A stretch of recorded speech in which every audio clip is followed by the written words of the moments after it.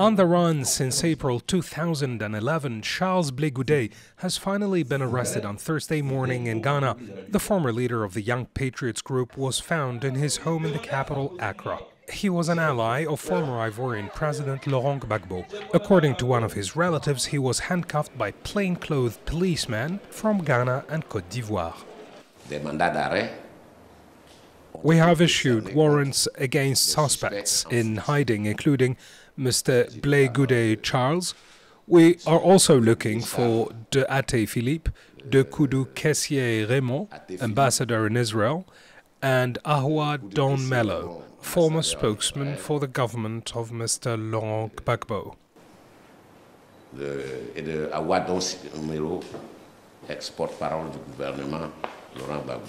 Nicknamed the Street General, Goudé was wanted by police for his alleged involvement in the 2011 post-electoral crisis.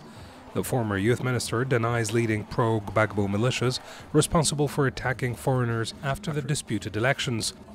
The violence has claimed the lives of 3,000 people after Gbagbo refused to recognize his defeat. He is now awaiting trial in The Hague on charges of crimes against humanity.